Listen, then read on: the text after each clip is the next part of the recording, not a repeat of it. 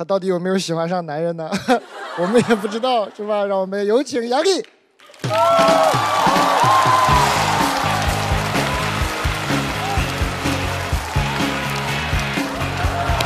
笠，没问题，他俩杨笠不一样的风格。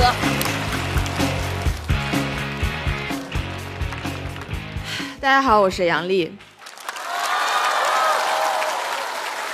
哦，真的有个台子确实不错哈，就终于作为一个脱口秀演员，终于登上了吐槽大会的舞台，你知道吧？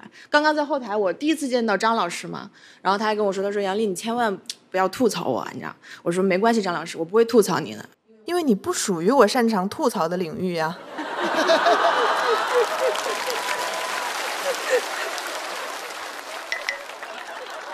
我一直就想上吐槽大会，因为这节目多好，不用比赛。但现在没想到也要比赛了，你们是疯了吗？所以我总结了一下我脱口秀大会的失败经验，我觉得哈，要想节目效果好 ，CP 必须炒一炒。向大家介绍一下我的搭档王冕。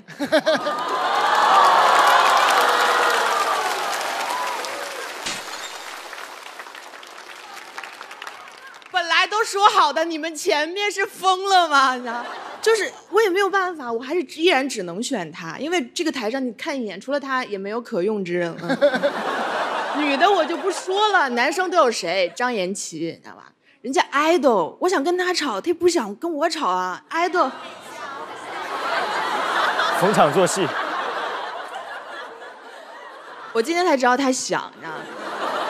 但我觉得 idol。不好炒 CP， 对。然后就是谁？姜云升，你知道吗？刚刚也说了，渣男。我觉得他内心肯定特别希望自己也是个 idol， 这样的话他就可以塌房，然后他就可以和女生说：“我家房子塌了，你有多余的房吗？我想有个家。”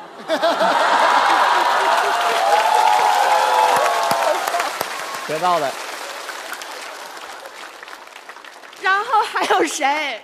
就是张绍刚、李诞，我觉得这种已婚的我就不冒这个险了吧？你们觉得呢？啊，当然不选张老师不是因为他已婚啊。所以你看啊，我没有别的选择了，就剩王冕了。那句老话怎么说的？矮子里拔矮子。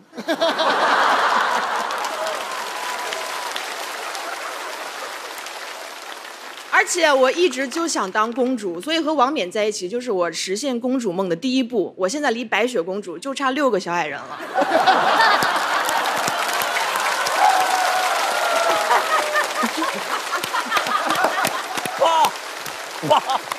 哇！哎呀，杨笠190。我让你在那儿沉着旋的，我就是要毁掉你。陈卓璇来自女团硬糖少女303，这个团啊有点糊，你知道，但是没关系，他们非常受男生的欢迎，因为他们都是男生非常喜欢的球队的名字，湖人。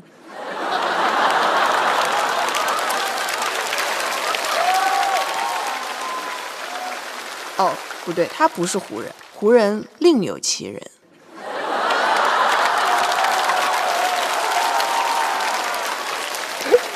太过分。姜云升，我就一直听他自己说他是渣男。我刚刚看到他的样子，我觉得他也不配啊。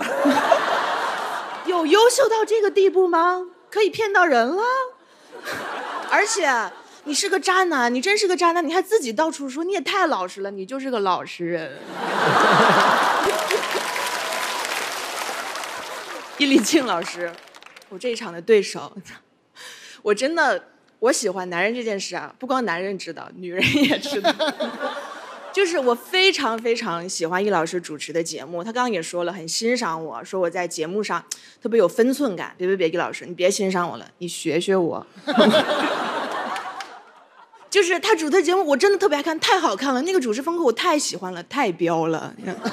看他都不是提问，他就是借着提问的名义骂人，就他会直接问嘉宾说。很多人说你矫情做作、假不真诚、虚荣、爱秀、整容、抄袭不红了，靠老婆没才华，你怎么看呢？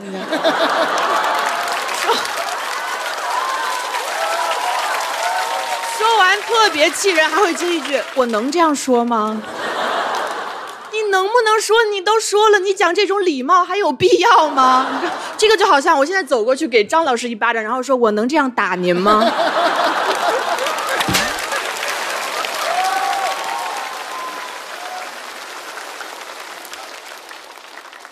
对不起啊，易老师，为了搞笑说您采访是骂人了，我能这样说吗？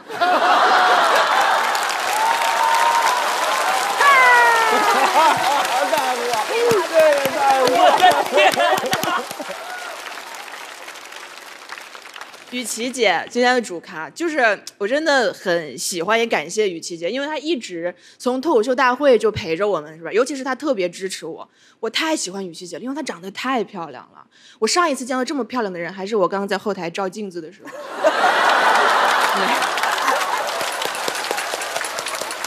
不是。我照镜子的时候看见雨琦姐了，她从我身后走过去，我还跟她打招呼，我说：“嗨，你好，雨琦姐。”雨琦姐非常自信说：“你好啊，很高兴认识你。”哦，不对，是右手，很高兴认识你。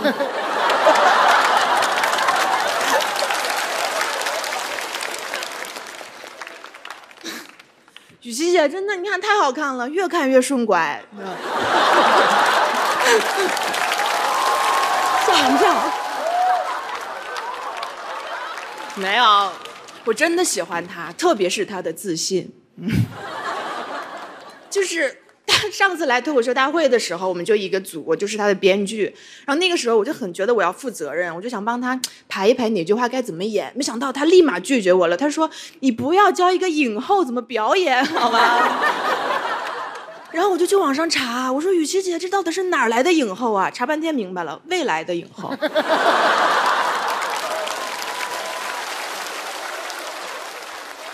会来的，真的，只要你相信，一切美好的事情都会发生的。我真的是喜欢雨琦姐，包括我也很喜欢易立竞老师。我觉得我们女生就不要互相挑毛病了，对吧？就是她们向我证明，女性也可以很多样，对吧？你可以像雨琦姐一样美丽天真，也可以像易立竞老师一样勇敢犀利，更可以像我一样二者兼备。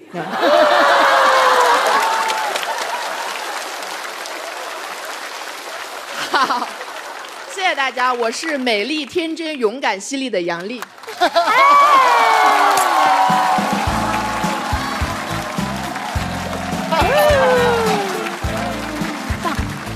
好，喜欢杨笠的朋友不要忘记为他投票。哇，好，杨笠必须190了，我觉得190了哈，190了，这个太狠了。我上一次讲我们都太小绵羊了，我们都太小白兔了。哎呀，又有点悬了。哎呦，我天妈！来，最后3秒钟，3、2、1，请锁票。易老师，我建议你采访一下杨笠，你俩认真的讨论一件事儿。就是男人到底是不是个好东西，然后你们最后得出来一个结论，告诉我们一下，好不好？给我们一个准信儿，可以吗？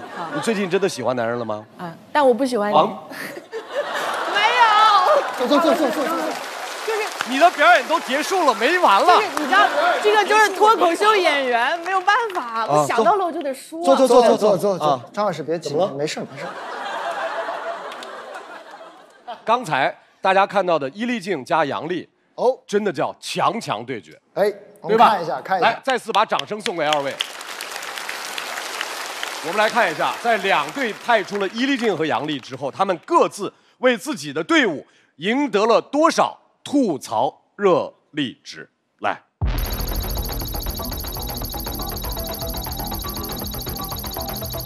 我自己其实没想到会效果这么好，我只能说和这个舞台和整个现场的状态。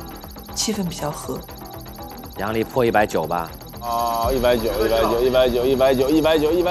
因为易立竞表现得特别好，几乎一句就有一个梗那种，就开始逐渐紧张。